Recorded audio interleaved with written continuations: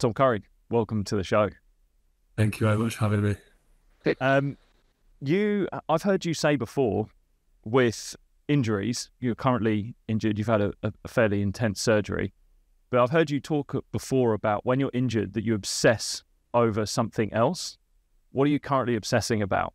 Oh, this is really weird, actually. So obviously, when we were speaking before, I am pretty mobile still, but I obviously can't do the things I'd like to be doing, especially for the next 4 weeks while I'm kind of partial weight bearing on crutches. So for me, the first thing is I looked down at my hip, and it looked like I had like a BBL, and my right hip was just huge. So kind of the big challenge for me was getting that inflammation down. Obviously, there's a science that you want a bit of inflammation because, you know, it's your body's natural reaction and it's got stuff that helps heal the hip and everything. But for me, it was getting the swelling down. And that was kind of the way I eat, with how much anti-inflammatory food you have. And for me, it's been cutting out sugar through kind of carbohydrates. Cutting out sugar obviously through sweets and chocolate and stuff. Not that I was never really like a big confectionery person anyway. But especially kind of the last week and a half, it's been how much fruit and veg can I eat? How many antioxidants sort of thing can I have? So supplements wise, like morning, lunch, evening, just having as much as I can with like turmeric, beetroots, obviously collagen, calcium, your fish oils, just smashing that basically. So it's been diet. Diet's been the thing that you've obsessed over. Matcha tea as well. It's been quite good, like just researching different bits. Gonna CBD soon. This is the thing as well. This is also kind of the journey of the injury, and probably what put me in this injury in the first place is I don't really do things half-heartedly. And I get quite obsessional about things. So, it's about kind of balancing that, I guess, but it doesn't sound like I've done that so far now I say it out loud. No, I did that with a couple of injuries that I had. I mean, I heard you talk about, again, if you have a lower body injury, then you might go and do upper body weights and things like that. But if you're not able to train as much, I did that. I mean, when first injury I ever got when I was like 16 was a stress fracture in my back. So I was like, right, fractured my back. Now, this is 2006. So the amount of information that was out there in the world around supplements and stuff like that, and what good diets and things like that wasn't massive. But I smashed like calcium tablets. I was like, is right, that because of the bone and the fracture and stuff? Yeah. I was like, right, if I get calcium, more calcium in, then I do it. But I think I got to the point where I created like calcium stones, and like that was not great, and it was a bit obsessive, and then just overdid it. But did it work out in the end? Well, I mean, my fracture here. Unfortunately, my career ended through a fracture, but like it healed, and I came back all right. So that was the thing. So is there a food that you have added into your diet that you're like, oh, this one might actually stay? Not yet. It's still pretty early doors. I'll see. I need to see, because with everything, like, it's all about kind of finding out for yourself. I think there's so much research, and this is just in general. This isn't just kind of the food stuff we're talking about. There's in everything, and if you have a view, you can always find information that supports that view. Yeah. So for me, I need to find out really. Diets. You go into the world of diets, like everyone will just tell you what they want you to hear, or they like the carnivore diet could be the thing that just completely is the right thing to do. And if you go down that road, like it's very tough. I find diet with. I haven't had a nutritionist on the podcast. It's something I probably will look at doing.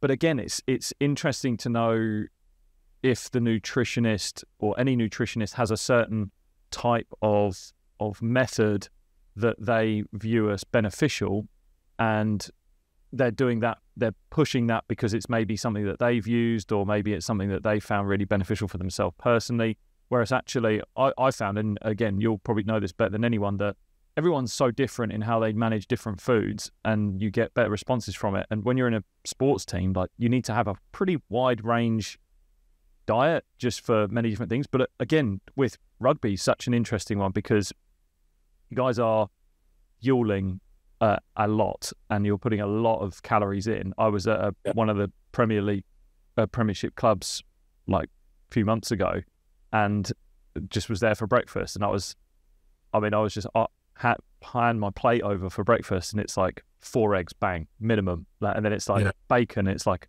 an entire pig thrown on your plate. You're like, oh, okay, right. It's just it's insane.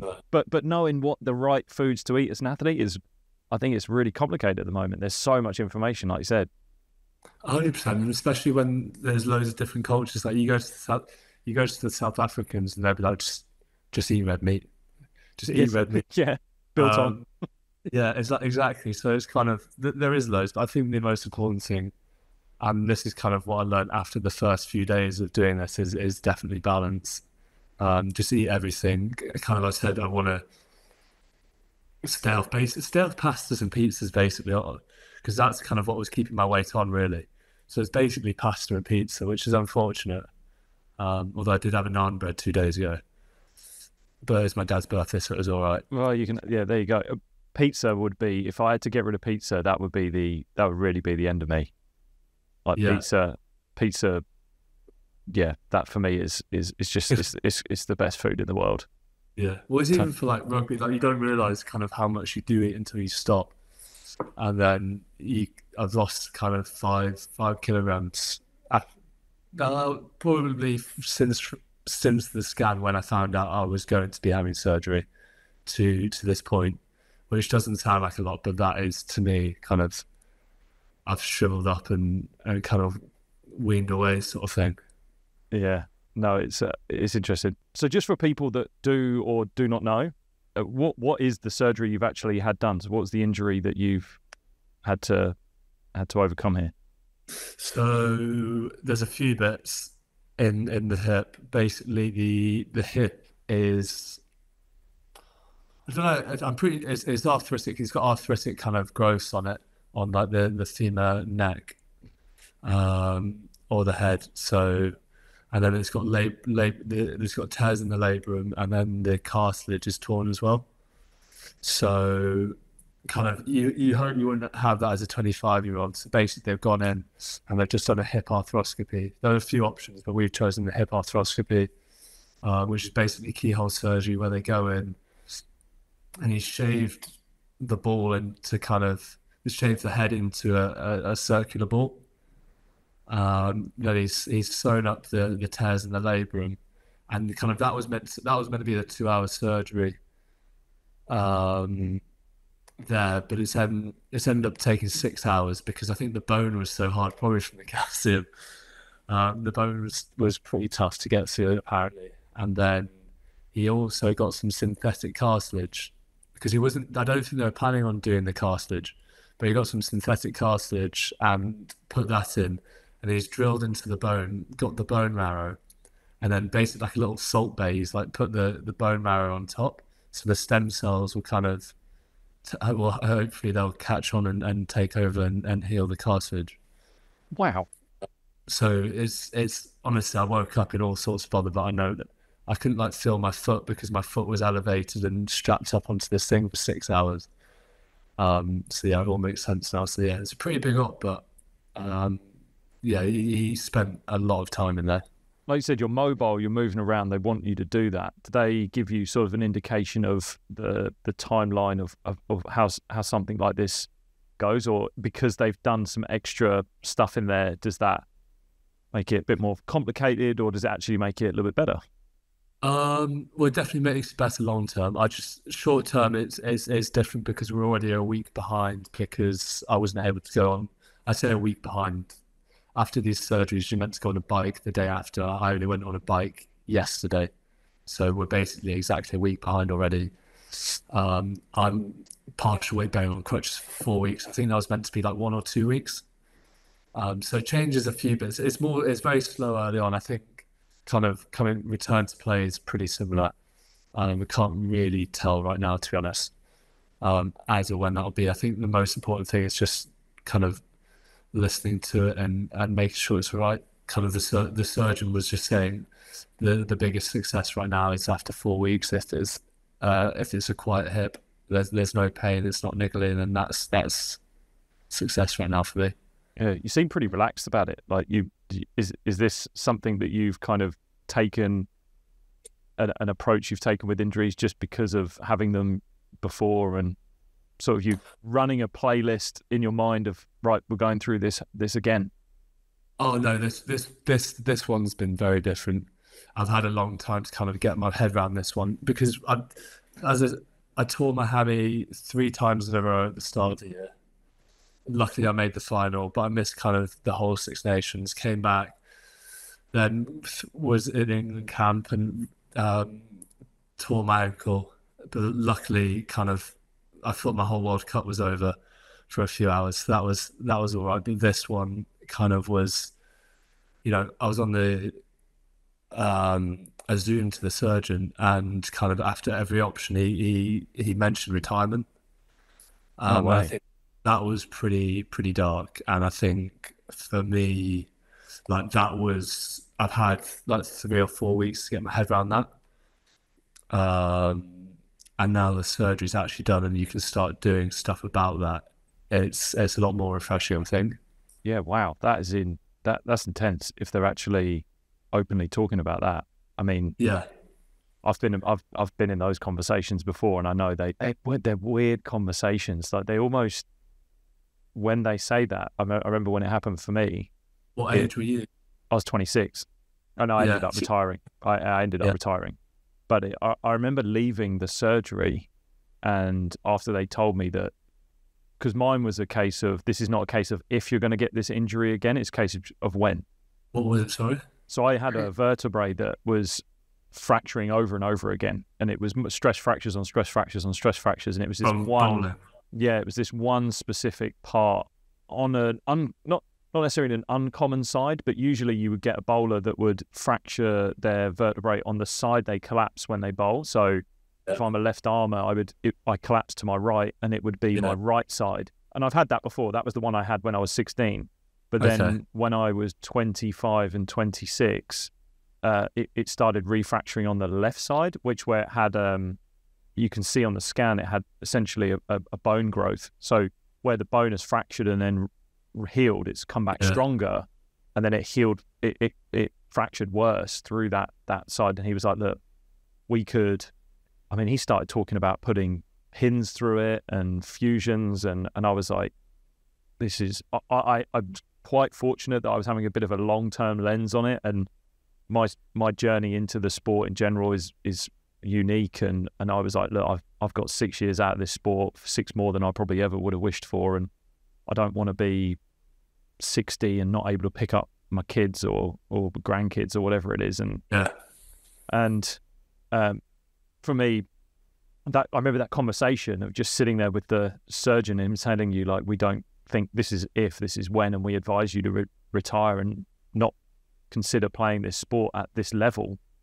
And I remember just being in a bit of a daze. I was just a bit of like, did that just happen? Did he just say those words? I remember leaving, like calling my parents and he said these words, and I'm like, and I actually don't think it really sunk in for weeks. I don't think it, and then essentially, obviously, the actually having to do it, and I think at the time I was a bit of like egotistical bravado going on, where I was like, well, this is just what I'm doing, and you kind of going through the motions, like, yeah, I'm retiring, but the actual emotional impact it was definitely delayed. Yeah, I can imagine. Yeah, I think for me it was pretty immediate. I think, and then I was lucky I had my girlfriend with me, and she was very good to me. But I think, I think you always think like it doesn't. It's kind of like it will just go away, sort of thing. Like for me, I didn't believe him the first time he told me. I didn't believe him. Then he told me a second time when he laid out the 3 options of no surgery to this level, and then the surgery where you'd have a hip resurfacing. So yeah, it was a pretty unbelievable few weeks. I think that's why I'm able to like be at quite a lot of peace now, because everything's being done for it. And I've spoken to a few guys, to be honest. I don't know if you did, but this is another conversation. But kind of in rugby, you do your ACL. There's thousands of people that've done their ACL. You do, your ankle. Thousands in the sport. You do this, and I've managed to speak to 3 or 4 people about this surgery. So it's kind of there's no numbers in the game. But they were brilliant, to be fair. Especially kind of Sean O'Brien. He had the hip resurfacing, and he gave me a lot of confidence. Kind of that's the next level up. And he said he plays amateur rugby now and he feels like a 20-year-old. So that made me feel very good. Mike Haley's about to return for Munster. Ollie Devoto plays for Exeter, and Samson's plays for Marseille, and he's tearing up. So yeah, it's a little WhatsApp group we could make, but yeah, it was really tough when you're in the dark about things. But then once you speak to a lot of other people, or not a lot, a couple of other people, I think that helps reassure you.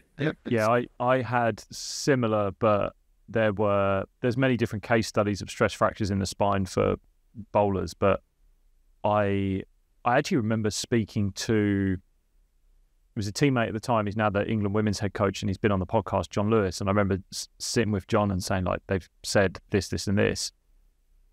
And he was, because usually you can be a bowler and you can come back from a stress fracture, and I'd done it before, but this was a bit of this was different. This was like, they're saying this shouldn't be doing this. And he said, look, mate, do you really want to have a rod in your spine? Like, that's not a natural piece of kit to be in your... Well, he was just like, it's unnatural, obviously, and it's a very important part of your body that you don't really want to be messing around with for too much. And obviously with hips is interesting, isn't it? Because I've seen athletes who have had like complete hip replacements and they're absolutely fine, because they're just, the technology that you can get through those sorts of things is just incredible. Spine was just it was just a little bit, it was a bit gnarly for me. And so that decision. Would you change anything kind of looking back at kind of your approach to things? Because that was a big question as well. As soon as it popped up, I was like, I looked straight back really before looking forward.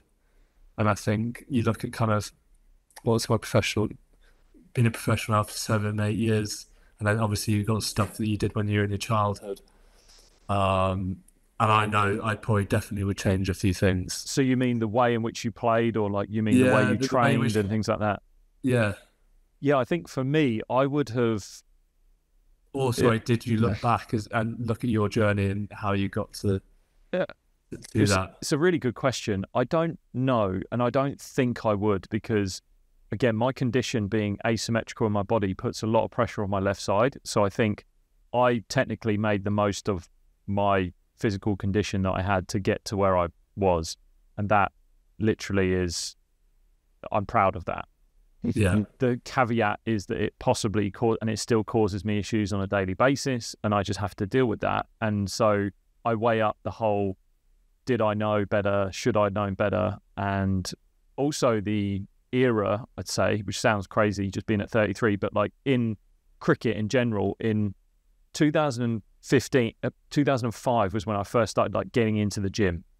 And I remember my first strength and conditioning coach was an ex Northampton Saints S&C, and the thing that he did was essentially like bulk us up and get us really strong and robust, and be like, right, you basically went through all this hypertrophy like you guys would have done. Yeah. And then so I weighed 94, 95 kilos, and I'm like, right, now I've got to run in and bowl, and I'll be like tearing hamstrings, and then like then I get into like my 20s and I have 2 knee surgeries. So definitely I would have conditioned myself different, but the question is, did I know better? Not really. Like, did I have enough information? Not really. Was there information overload like we've got now? Not really. And so I couldn't have done anything different, I don't think. I think technically, you usually look at technique and things like that in something like bowling. So are you collapsing? Are you moving? And I did that work. I really did that remedial work. I did it to stop anything happening on the right side, but then unfortunately it just then injured the left side. And yeah, I think I would do things differently from a muscle point of view. So from like, I used to tear muscles, hammies and quads. So I would definitely have introduced yoga early on. I did that a lot. yeah, I would have introduced that like as soon as I'd gone into some sort of like junior setup, and I would again be like the ghost of Christmas past, try to tell my younger self and be like, this is what you're going to get when you're older, like try and do this. And I would definitely add that in, because I think the flexibility, the ability to hold your body in different positions with strength and flexibility would have helped me, but not from a structural, spinal, like bone place. It's interesting, isn't it? I think, especially the way the sports is going at the minute, is not having to lift as much weight as possible. It's different in rugby because you have to have an element of that for the hypertrophy side of it. But in terms of kind of that sort of stuff, it's just how well can you move with just body weight. And I think that's so important, probably a point that gets missed or hurdled over, then revisited when the issues arise. Yeah, exactly. And I agree with you as far as you do only kind of start doing that stuff until you learn the lesson for yourself, which is pretty powerful in itself. So what lesson did you learn? What would you have potentially changed then if you were reflecting back? In terms of, I was saying at the start, in terms of everything I do is probably obsessional, and not done half-heartedly. I think being able to relax and do less is doing more, sort of thing. I think especially the first 3 years of my career, it was just go, go, go. We were kind of, when I say we, I talk about me and my brother. We were thrown into things pretty like straight away at 18. Lift this, you with the first team, do this with the first team, and you're going against people who have been doing this their whole career.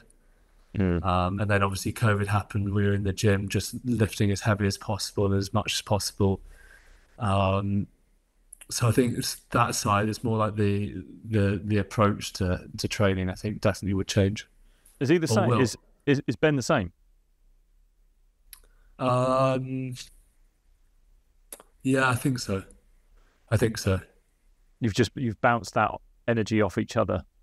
Yeah, well, even when we were kind of growing up, we'd be in the gym and it would always be competing against each other, like kind of lifting heavier and heavier, and it would ultimately just go like this, wouldn't it?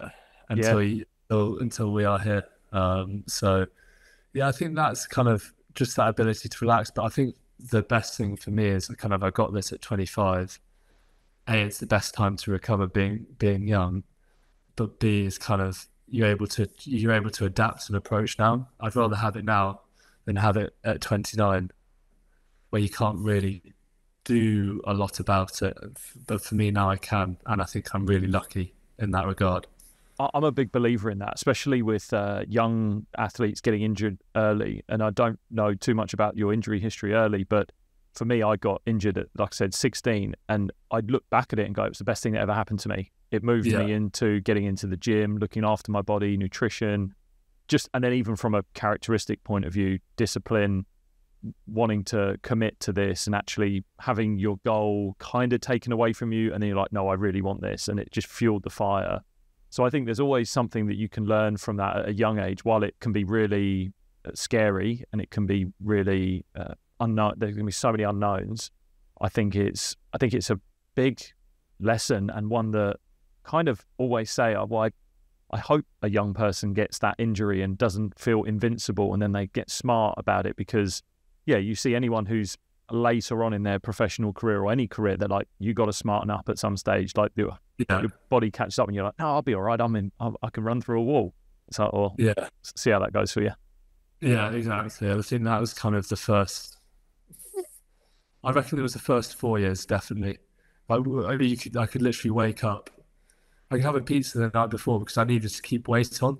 So I'd have a pizza the night before, thinking I need to have the calories, and then I'd just rock up into the gym. I could lift whatever I could, and I'd go and train, and then I'd be fine for the weekend. And then it's kind of developed, and then I tore my I did my left ankle, then I did my left hammy. Then this year I've done my right hammy 3 times. The first one was kind of the first one I was basically RDL'd with a 130 kg prop on my back. So it is what it is. But after that, I just kept going and going. So it's kind of just seeing the balance between things from the left shift over to the right. And I think being more intelligent in the way you move. Yeah, definitely. So just as we sort of touched on there, you growing up with Ben, I heard you talk about you both playing cricket in the garden when you were kids. And as I heard you talking about this is literally like myself and Brad. It was just the exact same. So going into the garden and pretending to be two teams and then playing like test matches, full innings, like going after it. Which one of you ended up being the batter? Which one was the bowler? Oh, well, we'd have Hawkeye. We made our own Hawkeye as well. We did the same. We got a ladder, and then we got those old video cameras and stuck it down. And to be fair, every time it hit the leg, we'd go to a review. And then we had these little markers to kind of have the stumps in mind. They were like halfway down the wicket just to make sure we could see that the line. It probably didn't make much sense, but it made sense in our heads. But we'd alternate. Everyone would love to bat. No one loves bowling.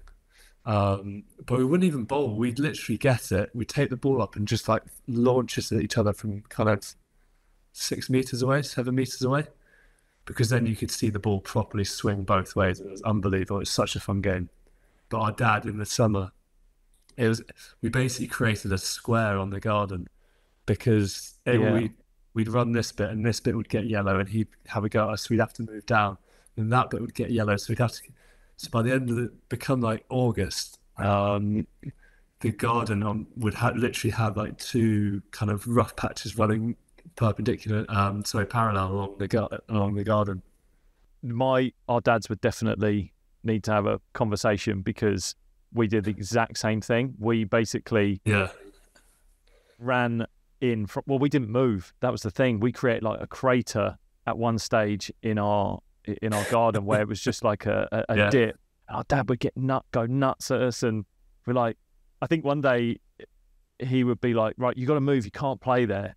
And then we came back and we'd like actually cut a pitch. We'd basically and then put lines on and properly done it. But I mean, there's so much you can take from stuff like that. I always say the fact that I had my brother really benefited me and allowed me to make, I really think, make it, because it was not only the competitive spirit, but like the creativity that you have within that and being able to, be creative with all of these different things, I think was such a benefit. And there's still stuff of that you do. I look back now and go, well, I took sort of that mindset and that approach of how I went about things. And while it was fun, like there was so much I got out of that actually made me make it.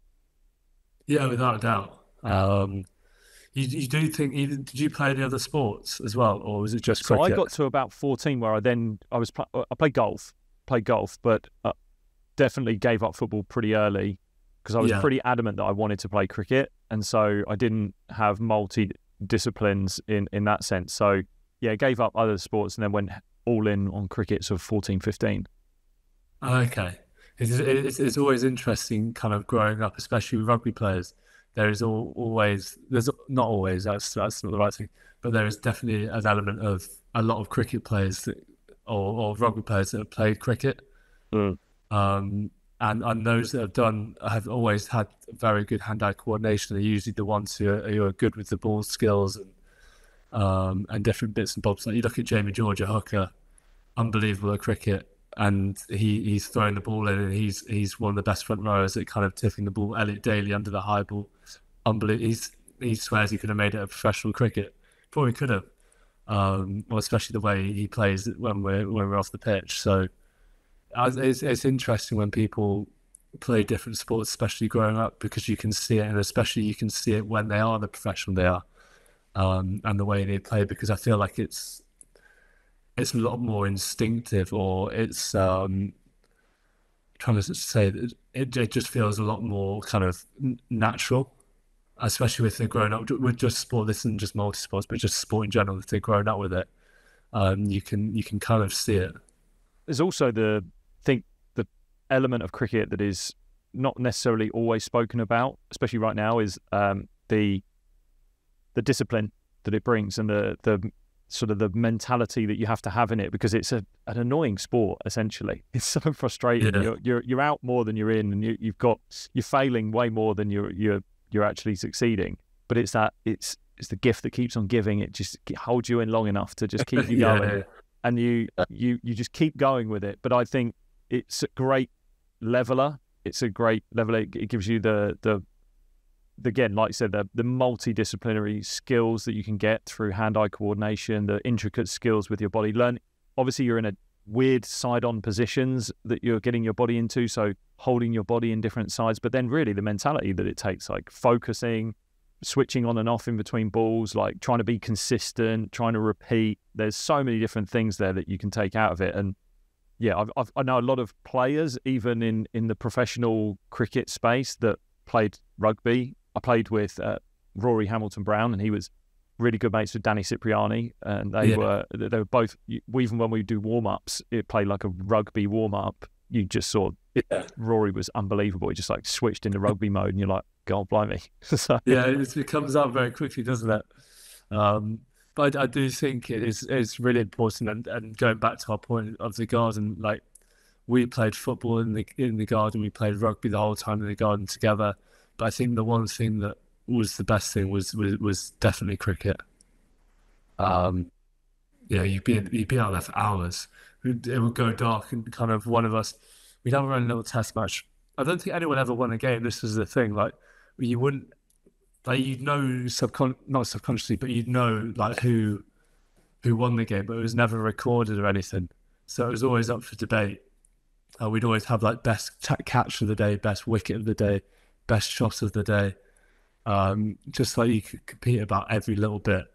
So no, it was a lot of fun. I think that helped us massively to be competitive, because I think you do have to. I think it is a learned trait. When did you and Ben then go all in? When did you go, right, this is, we're going to do this? This rugby's the thing we're going for. We didn't until we found out we were getting a professional contract at our sister's birthday. Really? Yeah, we went to school. I say that we always knew rugby was our best sport, and rugby was the one we probably enjoyed most.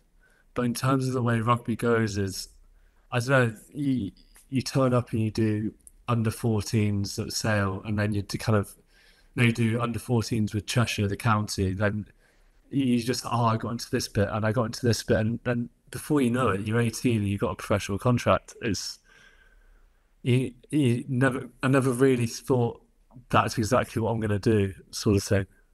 Then when you are in that professional environment, did you and Ben have a shift in each other? Was it good that you were both going in together? Do you think it would have been a lot harder if you were going in on your own? Yeah. Oh, it would definitely be harder. I think there was only me and Ben that signed, so that was quite weird within itself. So that made it a little bit tougher, but yeah, it was good. Like, did it change anything? Not really. I think we still knew a lot of people in the year above and everything. So yeah, I think the main thing was like having someone to do something with after training was the big thing. Kind of extra stuff. Like, we're obviously both the same position. We both have the same interest, like, in the game. So we always kind of had the extras. Like, now, not nowadays, but if you wanted to get someone to do passing with, or you have to wait for a scrum half, or you wanted to work your lines off 10, you'd have to wait for a fly half. If you want to do breakdown, there's someone right there. So that helps. That did help enormously. Yeah, I've not considered that, the after training. Was there anyone around the group that you had as a role model that you were like, these people have either taken me under the wing at an early age, and then or someone that you aspired to be like We lucked out massively. So there was growing up, like David Seymour, Dan Braid with us 7 and 6 for sale, and they were kind of two shorter um, back rowers, because usually you pick like a tall big 6 who can jump in the lineouts and a 7 who can go over the ball, but these two did everything. So that was pretty cool growing up and watching. So then when we joined the academy, I think Dan Braid just retired, so he became a coach. I don't know what of. I think it was more breakdown defense orientated, but he also took me and Ben under his wing. And for the first year, we'd watch training. We'd go, we'd train. We'd go up and watch it with him. We'd play a game. We'd go up and watch it with him. And he was an All Black. He was an unbelievable player for sale. Like those two together revolutionised the tackle. It was called like the choke tackle at the time. They used to hold people up for fun, and kind of that changed a bit in the game. It was around 2014, 2015. So yeah, he was a very clever, intelligent player. But then getting to work with him and seeing how he saw the game, I think that changed everything as an 18-year-old. You debuted both professionally and then for England pretty young. What do you think what has changed about you as a player since then? More physical, I think. Really? Yeah, more physical. I think. Is that because the game has become more physical? Like the game is sort of everyone. I mean, we see it in many sports. That's the strength and conditioning is progressing, and there's always more data and training. And is that because everyone is, or just you felt I need to be more physical? I think obviously working in the gym helps. I think also kind of just the technical stuff of the tackle and being smart around it. Like, if someone's running at me full speed, to go low, high, make tiny little decisions that make a huge difference. Ultimately, you've got to want to do it. I think that's the first and foremost bit of it. But being technically smart and also being fit to be able to, there's loads of different components like line speed, like getting off the line. Do you go quick? Do you go slow? Adjustment from the player next to you either side. Kind of, if you go tight and you can see that they're going to tip it, then it's going to be pointless because they're going to get quite wide from you. But then if you can see they're not going to tip it, then you want to be a bit tight. So I think knowledge as well. So I'm just going to say we need to simplify this, don't we? Well, the other thing as well is there anything that you think has had the biggest impact on your game that potentially has projected you forward? In all honesty, I just think it's been working at it. I think it's just being when you can watch as much as you want to watch on TV, you can watch as much analysis as possible. But I think when you approach training like you approach a game, I think you're constantly learning. I think as soon as you go into a Monday or a Tuesday and you're kind of taking a back seat, I think it's a wasted session. Whereas, especially from 18 to kind of 24, every session was kind of 100%.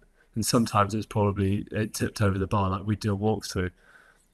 And I think I'd be I know there's one where I'd be sprinting and everyone's like, what are you doing? And it's kind of like, that was always kind of my thought process to it, whether it was conscious or not.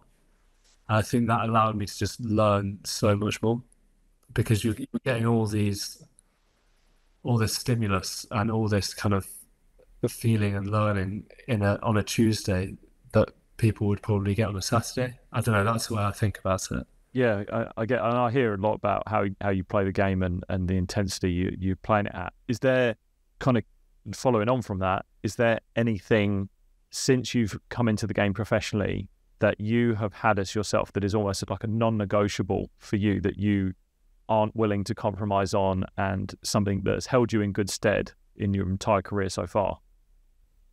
Yeah, working the hardest. I think it's also probably the thing that's got me in this position now.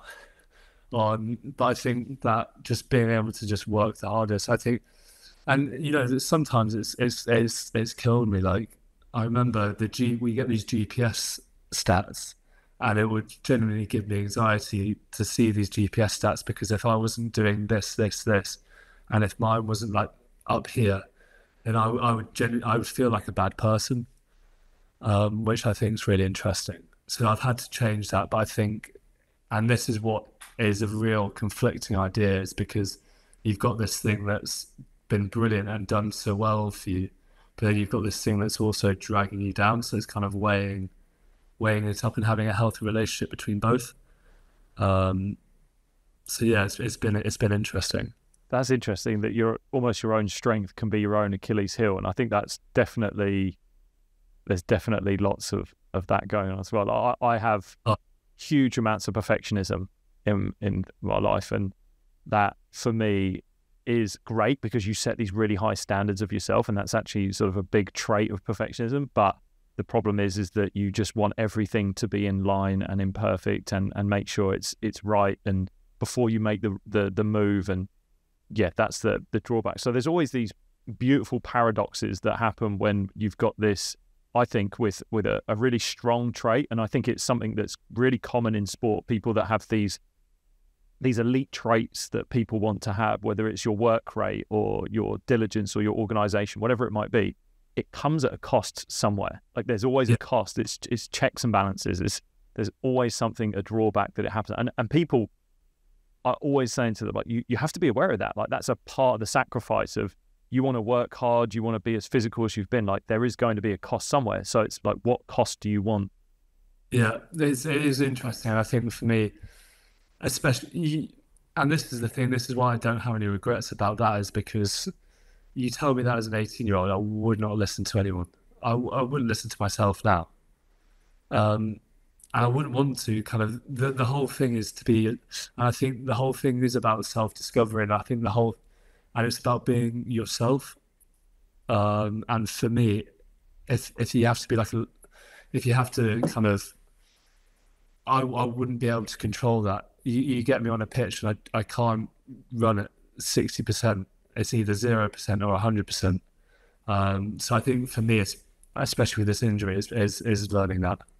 Do you think there's a risk of people potentially holding definitely young people back through being a little bit too careful about things? Now, I don't say that, especially I don't take away the dangers that exist in rugby. So I don't almost mean from like a contact, but I mean from, you hear a lot of, especially in the psychology space, a lot of being about psychological safety, making sure people are safe, heard, and things like that. And I tussle with that sometimes, in the sense that I believe that there is a moment where you've got to be, there's just non-negotiables. This is going to be hard. This is going to be challenging, and you're going to be better off the other end of it.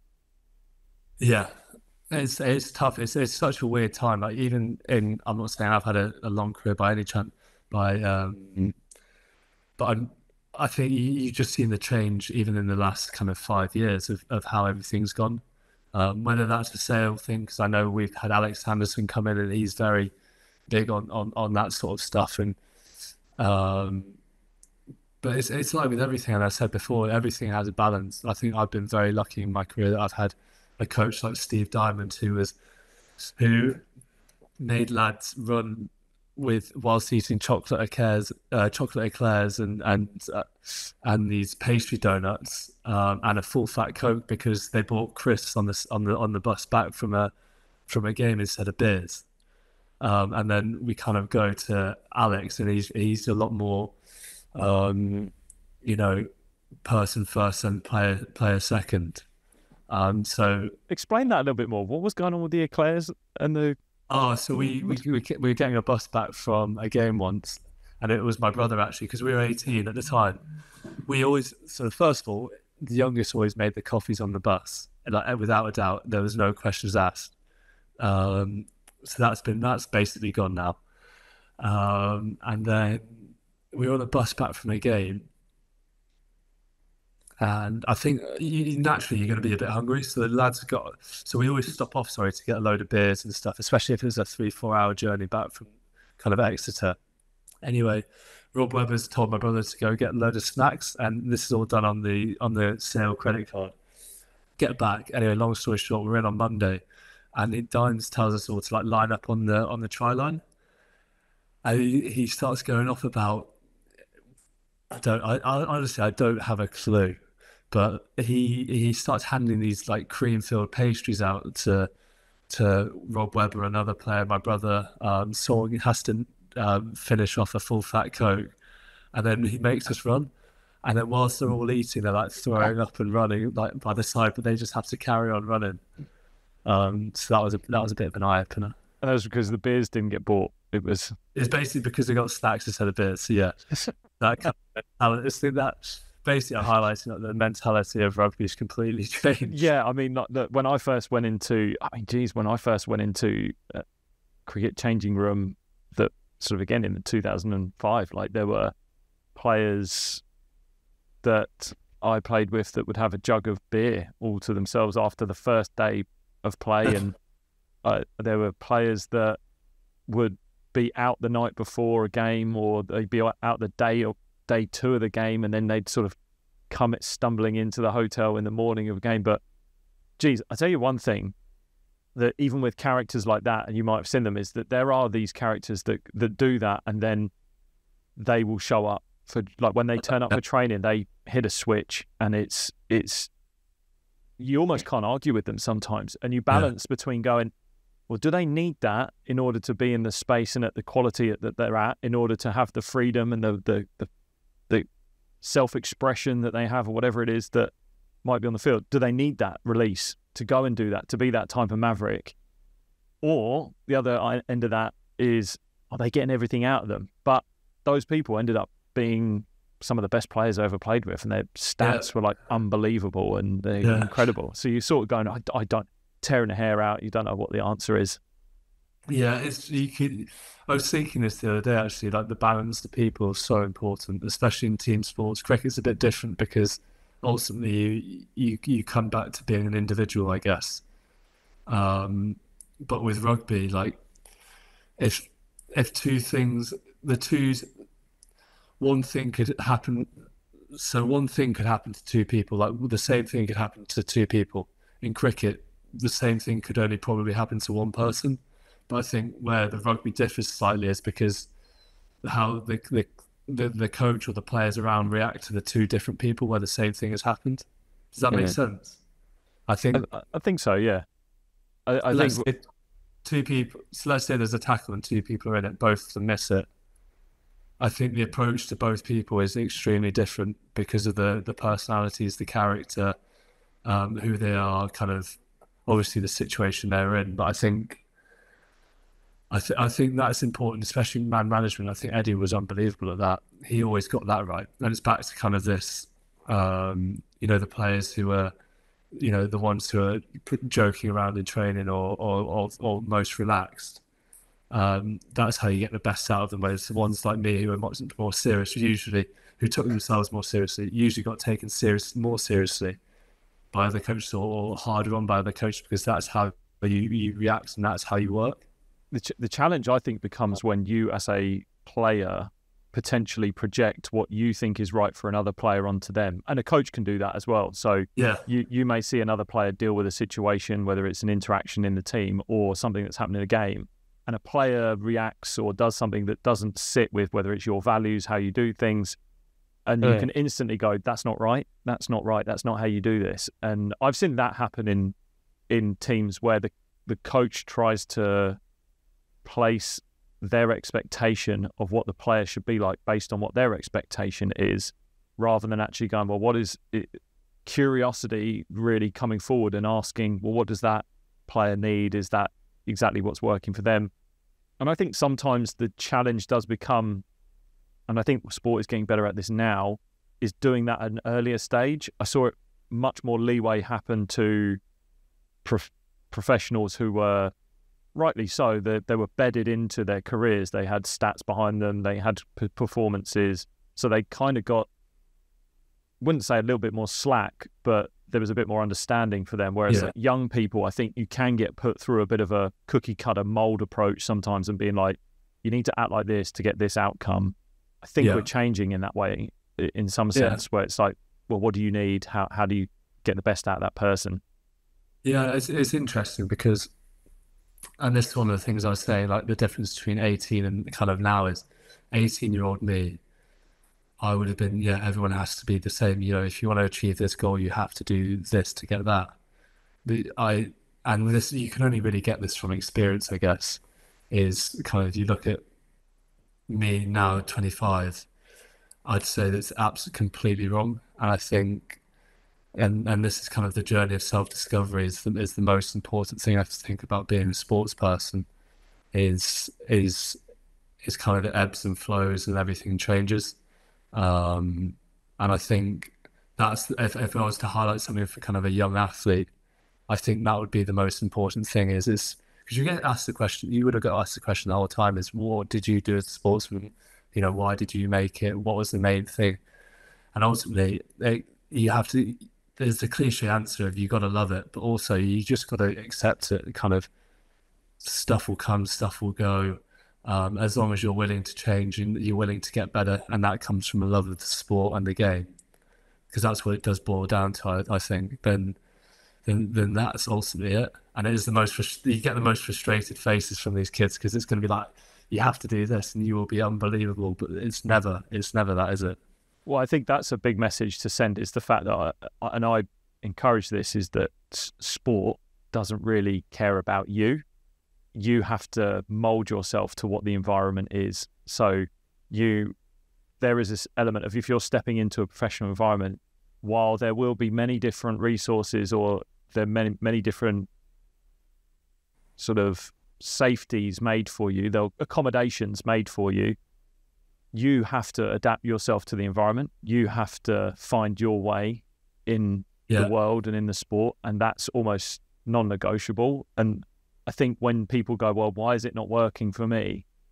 My comeback is, well, how are you making it work for you? How can you make this environment work for you? You might be in an environment where the coach, you just don't gel with the coach well enough, or you don't get on with this teammate over here, or just things aren't exactly perfect for you. Yeah. So find your way, find the way in which you're going to make it work for you. And it's absolutely different for everyone. I think the more you kind of see that, because you hear stories like Johnny Wilkinson, you know, he did everything. He just kicked and he kicked and he kicked, and look how good he was as a player. But then you look at yourself and you can't just compare yourself to people. I think that was a really important lesson, because, you know, it's not just, you know, hammering the nail. There's a lot of other things with it.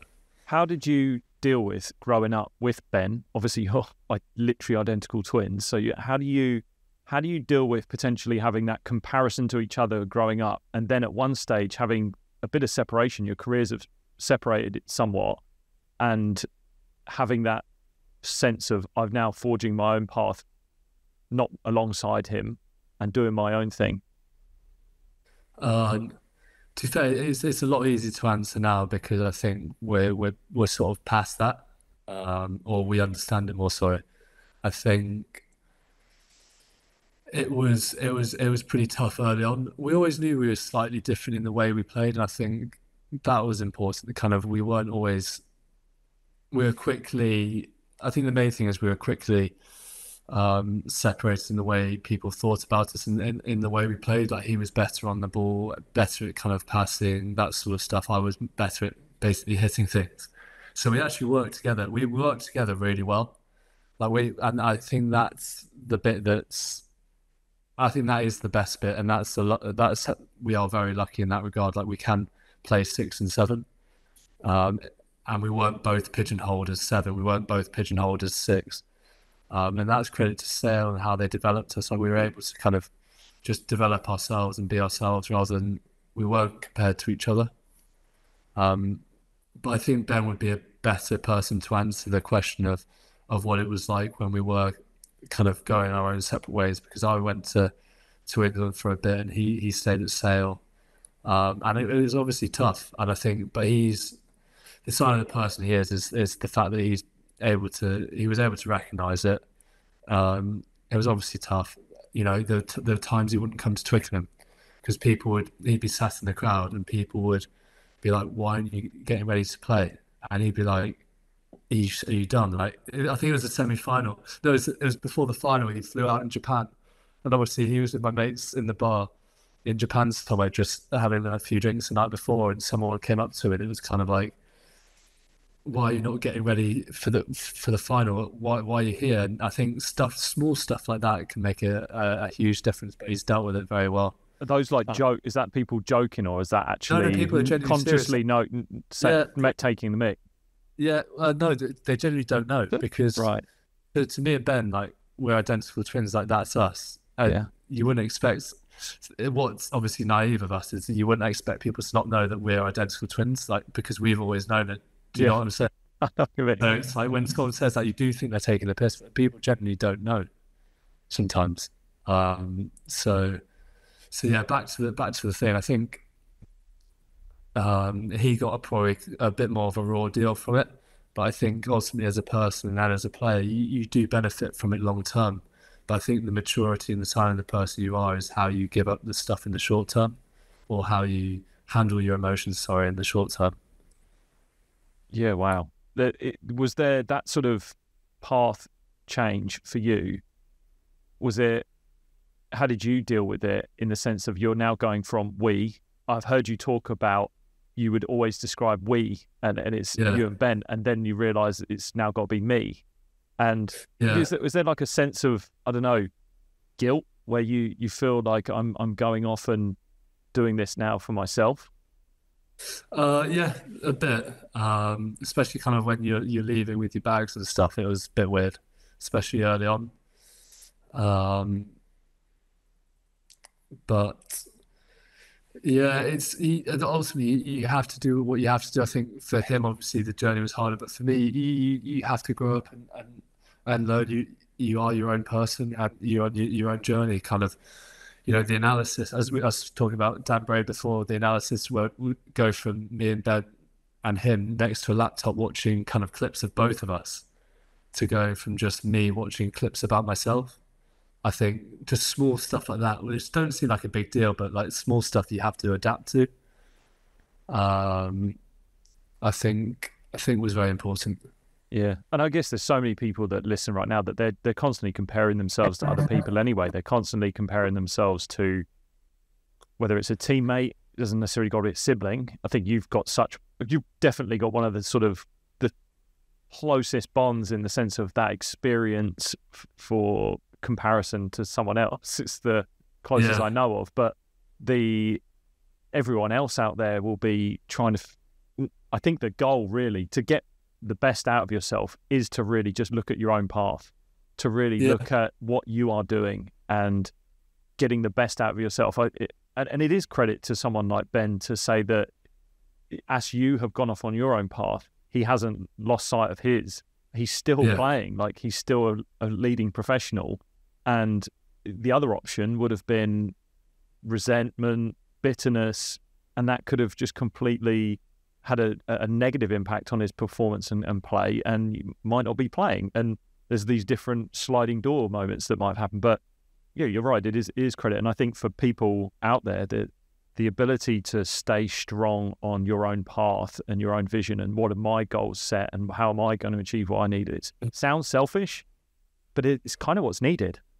Yeah, without a doubt. I think even to go further than that is to kind of, it's not just to find your own path, but to find the happiness within it, in terms of, and I don't mean happiness as in, everything has to be smiley and you have to love every moment, because you don't. Like, some moments you hate it, but find genuine happiness where you're content with just worrying about yourself. Like, I know, especially in team sports, you talk about selection a lot, and you can, find unhappiness with selection and kind of resentment for someone in your position who's been selected. But I think if you're genuinely content and genuinely, and this is the difference between happy and like genuinely happy, if you're genuinely happy about kind of being there and being in the process and your journey, then you won't see kind of someone else's success or someone else's demise as a change to you. Like that, the external environment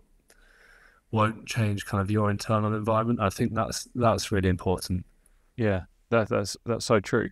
So with the last few months have been, I reckon that's been a hell of a roller coaster for you. Just the unsure about the start of the World Cup, then getting it, and then the World Cup, and then the team actually performing in the World Cup the way you did. is there anything now with the sort of the dust settling that from a team's performance, England, how well you did, what you've potentially taken away from it and look back at that whole experience? Oh, I love World Cups. I say that I've done two now, and I love World Cups because there's 31 last one, 33 in this one, and you are all in there together for what would we have been there for let's say 8 weeks. No one's really coming and going apart from injury. So you just have to knuckle down in terms of selection. So only 23 of you can play. So the other 10, this comes back to the genuine kind of being genuinely happy to be a part of the process. Is sometimes you might not be in the game, but that doesn't mean you're not in the process. And I think over those 8 weeks, they make you feel so strongly about something like that, and they make you realise kind of what position you need to get yourself into to understand something like that. Because I think a lot of people listening would go, okay, yeah, I can be genuinely happy. But kind of when you're stuck with each other for 8 weeks, and I know some players who probably only played one game, and they obviously they weren't happy with it, but you have to be, happy with the process and being able to still contribute to the team and contribute to the process of trying to win the World Cup. You might not play, but you're still in the process. And I think that was the biggest learning curve of something like that. So, or a tournament like that, is being stuck together like that.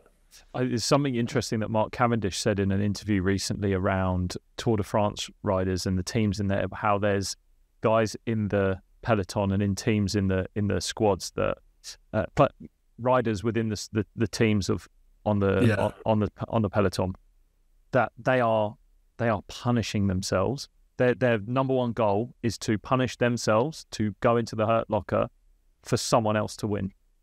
And that is this like self-sacrificing vision that they have. And I find that really interesting around something like rugby, where you do have a huge squad. Obviously you have to, because of the physicality, the potential injuries that can come. And those people that are not playing, that are in the squad, but they're at training, they're putting in the effort. And I think that it's a part of obviously being a part of a team, but I don't think gets enough credit and enough spotlight sometimes to allow the people that are on the team to perform. Because again, they're the ones that get put up in lights, they're the ones that get the accolades, the stories. But it's always a case of, if the others weren't there, where would the others on the field be? Exactly. Kind of, if we win, everyone wins. And you might have the 23 that will win, but everyone will win if it sounds like it sounds a bit kind of going crazy, but if the 23 do the best that they can, and the 10 that were there to prepare them the best that they can, the whole team wins. I think it isn't something that you wake up and go, yeah, that's happened. But I think we look back now and you go, yeah, we just found out about a selection, and then we were playing paddle with guys and everyone was loving it. Or we just found about a selection, we just go in the gym and we'd be spotting each other, pats on the back, and then we go, right, let's crack on. And I think at the time you think that's normal, but you look back and go, well, they could have easily just kicked off and kind of pulled away. And I think, back to your question, that is definitely the most important part of a tournament like that. Do you guys were not given as a squad, given much hope going in? So that was the mindset. Yeah, we didn't help ourselves. Well, but what was the mindset going in? Was there a bit of a let's show? Was it a bit of a let's show them? Was it let's play carefree? I mean, the first half of the South Africa game was unreal. Like, I was like, it looked from outside that it was let's give this 110% and at least do that. Yeah, you'd hope everyone would give 100%. You're playing for your country. I think it was more the fact that it was like a fuck it attitude. Like, we lost 3 games in the preseason, one to Fiji that we weren't expecting. I think it was more like, we're out in France, And I think that's the beauty of a World Cup is once you get over to France, it was like, right, this is it now. Like, you don't have to hold anything back. Like, you don't have to worry about, this or this. It's like, right, let's just attack it. And this is what I mean. Once you're in it and everyone's kind of bought in whilst you're out there, everyone just throws themselves at it, and you don't get, unless you've been in it, you won't understand the feeling like you will when you're in a team and it's going well and you can feel everyone going behind you. It's a feeling like you can't say, oh, we did this in the week and this in the week and then we got the feeling. Like it just happens. It's the strangest thing, and it just happened. Like we didn't change anything in training. We had a bollocking or two, which I think we needed. But apart from that, it was kind of, we just threw ourselves at it, and we really had a feeling that it was kind of us against everyone else. And I think the game plan, especially against South Africa, was very good. Yeah. No, so there's obviously the World Cup coming back, the dust settling, and the controversies around it after, and the stories. And I'm not going to go into those, but Owen Farrell's stepped away for a bit. What does that do in the landscape of rugby? Because I've come from a sport where I had teammates that were playing for England and they stepped away because of the game, that they had a lot going on for themselves, and that was more an internal for them. Whereas for you guys, you've had externals that have come in and potentially added to that pressure. And again, social media is just fueling the fire more than I've ever experienced, never seen. So I've not really experienced an environment or a changing room where that plays a part. So through what's happened, what have you learned for yourself? But also, do you see what's going on with Owen and how that helps the game moving forward? I think first and foremost is really powerful. I think, especially from my experiences, and then I keep saying this is another lesson learned, but from the World Cup, especially, the biggest lesson I learned was the importance of the people around you, and the thing that meant the most was the small circle of people that are around you, kind of family, friends, obviously teammates and coaches, kind of probably sit outside that, but like the people who are properly close around you, I think something like that makes you realize that that's the only thing that matters. You can get caught up in, oh, what was this review, or what were they saying about it? Especially with the way kind of social media goes, it's kind of everywhere. But I think when something like that happens, I think that it hits you right in the face. Is kind of, it does not matter what anyone says about you. It only matters kind of what the closest people around you think, which was a pretty powerful experience in itself, I think.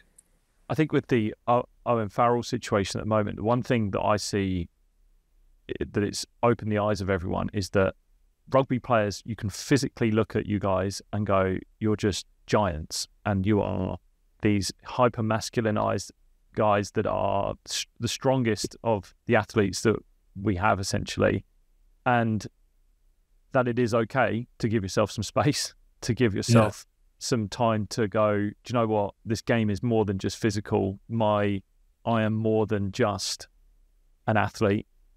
There's so many components to me, and I think it really humanizes the experience.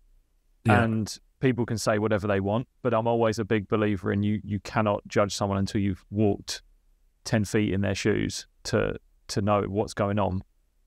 And I think, do you see this now empowering not just sport in general, but actually having an impact within cultures, within changing rooms, say like in the Premiership and other leagues around the world?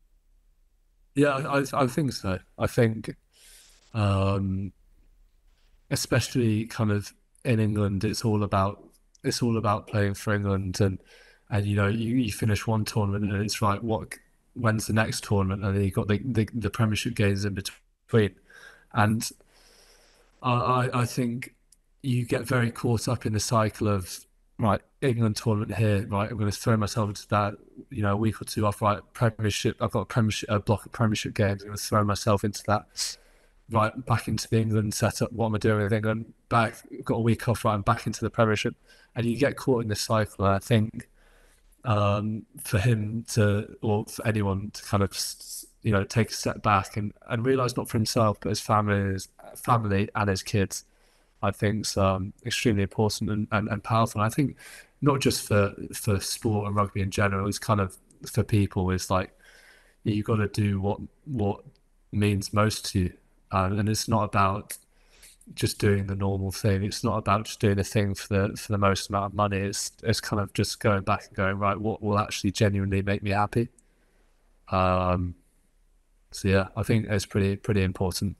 Yeah, I think there's so many people that don't really like. I don't understand it fully now, because again, when I was playing, and I'm only talking about, I finished 7 years ago. So even social media, just the pure speed at which it has progressed, and our interaction with it, and both from a positive and a massively negative aspect, it's really hard to just say what that experience is like. Again, there'll be so many people that will hold opinions on a topic like this and be like, well, should just sort of brush it off, or should like move aside. And you go, well, hold on, you're not getting thousands of people coming at you, questioning parts about you, like every move.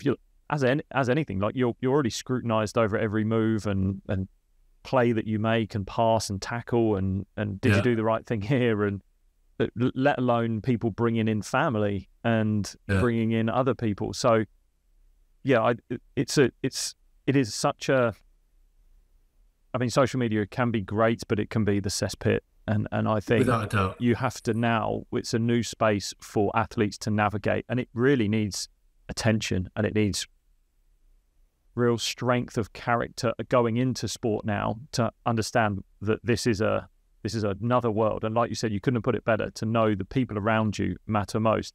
I think it was Tom Holland, the actor Spider-Man, that said this great phrase that if someone says something about me, if they know me, text me, but if they don't have my number, they don't matter. Yeah, like, it's brilliant. So especially kind of with social media at the minute as well, kind of everyone has access to everyone, and it's all kind of like that. And it's I think for more than that, for 80% of the time it's beautiful, because you're able to connect with people who, me growing up, I was watching Sebastian Chabot. The only contact I ever had was meeting Jason Robinson in a car park. Like, I think that was an unbelievable occasion. So for now, for there to be more access, it's brilliant. But some people realize kind of 5 seconds out of their day to go out of their way to do something negative, kind of that's more than 5 seconds in their life. That's probably kind of 3 or 4 hours kind of that a comment takes out of them, sort of thing. So I think it's a careful space, but it's one it should be really positive, but it's just, I don't know, yeah, I mean, I find it, even with the content that I put out there, I put out as much positivity as I can through things, trying to educate people, inspire them, motivate them. And I will still get comments on there about like, who's this ball guy that's just, or like having a crack at me on there. And my approach is I message them. My approach is I go, well, you walk into my house, I'm gonna say hello to you. Like, yeah. And there's a great thing that Tim Ferriss said, which was about how he blocks people on social media. How if someone comes in and comments negative, he blocks them or removes their comment. His approach is, you come into my social media, you've come into my house, take your fucking shoes off. And I love it. So I have the approach of like, if you want to do that, I will comment. I will reach out if I see it or have time or whatever, and I will go, what's going on? What's it? Well, and obviously I laugh it off sometimes, because I go, this person doesn't know me. Like, this person really doesn't. Yeah. I don't know who this person is. Like, if you don't have my number, I don't need to hear from you. If you have my number, text me. Yeah, it's a very good point. And that usually is kind of, I'm so sorry sort of thing. Yeah, and honestly, the speed of the turnaround because they don't expect it. It's just they're throwing stones from behind a wall, and then you realise there's a door in the wall, and you open up the door and go, "Sorry, what was that?" And they go, "Oh no, didn't mean to do that." Yeah. But look, mate, we've gone through a serious amount of time here, and I appreciate it. What sort of obviously you've got the injury right now, and you are trying to get that healed up. Is there anything that you're sort of developing on the side that you're actually, when you've got time off, do you throw yourself into anything that's some sort of passion that you have outside of rugby? So yeah, I kind of run. Well, I was having. It's hard to say, isn't it? Basically, I've just got a property portfolio that I try to manage. So I do that. I've got a big interest in watches. So it's more kind of financial stuff, which obviously helps. But which I don't mean help. It makes it more interesting, I guess. So just that's kind of the part-time stuff, really. My friend Toby, he's a big keen rugby player as well. He's got a session with watches. Like, what is it with I don't have it. I don't have that gene. I don't have that gene. Like, I don't know what it is. I've got my Garmin here. My Garmin is my absolute world at the moment, but that's it. I don't need anything else. I don't need another watch. It could probably deal with a Casio. That's about it. My girlfriend's the same. She's got a Garmin for Christmas, and she can't wait. Which one is it? It's the Lht&x 2. Okay. It is honestly. Those are the smaller one. It's so good. Like, everyone raves about it. Absolutely love it. Honestly, my Garmin is. I'm so glad I purchased this. It's really. I'm really glad with the Garmin Lht&x 2. Yeah, it's a good piece of kit. Because she's looking forward to it. Because you don't need your head. No, you don't need your phone when you're running or anything, do you? Yeah, you can log it up to Spotify. You can put all that, and then the battery life. So I had an Apple Watch, but you used to have to take it off and charge it every night. And this I have it on. I have it on essentially all the settings that it requires to be a good high performance level. And I charged it yesterday, and I've got 16 days of life going. If I didn't have all those settings on, it shoots up to like 48 days. And I think the Lht&x, which is one of their like big top end ones, that they're sort of not. This is a top end one essentially, but like there's the Lht&x, which is like their flagship that they've had for a long time. That's like 64 days sometimes. If you get the solar one, and they've nailed the battery lives. That's me. I had no idea. I thought it was a day on, day off sort of thing. No, that was the thing. I wanted to be able to track sleep and things like that, and it's been brilliant for that, where I've been able to. And I don't want to get too caught up in data. I'm big on feel and understanding. But one thing it has been able to do is actually go. I wake up in the morning and I feel maybe awake or energized, and I look down and go, "Yep, my HRV is pretty good, and I got a good night's sleep. Cool, registered that. What did I do last night? Hopefully, I'll continue doing that." Or if the opposite happens and I'm a bit groggy and doesn't feel good, I go, "Oh, actually, didn't get much sleep, wasn't great, and my HRV's no good." Or heart rate's been a good one. Like resting heart rate's a big indicator of stress and fitness levels. So it's just been game changing in that sense. That's good to hear. Because we had the Whoop bands. We got given them to sleep, and I looked at it, and then I realised that half the people were stressing out about kind of their Whoop band score rather than just waking up and going, I feel all right, or waking up and going, I feel terrible, and then just not doing what they didn't do the night before. Yeah, that's the most important thing. I think if you wear it for just the sake of going, "Oh yeah, I feel like I've had bad sleep, I'm no good," but not actually making any change. Why are you wearing it? You got to do it. It's got to be it should be there to improve your lifestyle, the training, or the habits that you have that make you feel better. You should be taking action to do that. Yeah, exactly. So look, before we leave, I always ask people a question of what they're potentially watching, listening, reading at the moment that's perhaps inspiring them. That could be a recent documentary, it could be a film, it could be a quote, a book. Is there anything that's currently inspiring you at the moment that you're watching, reading, or listening to? In all honesty, not particularly. I think I watched The Boat Story. That's brilliant. The what? But a boat story. It's about kind of these two people who found drugs on a boat. But it's not very inspiring. It's just very interesting. Just educational. Yeah, exactly. I think for me, I don't know. I don't really need to kind of read something or see something to get myself going. I think I just, getting back to playing right now is my inspiration sort of thing. Love that. And from our conversation we've had, is there anything that you would challenge listeners to do and take action with for themselves? Being as adaptable and changing for the positive as much as possible. I think being open to change, I think, is a big one.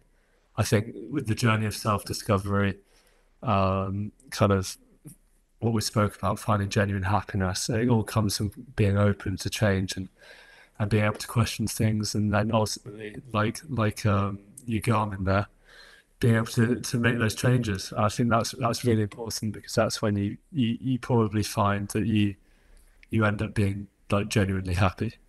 Yeah, that's good coming into the new year. It's great advice.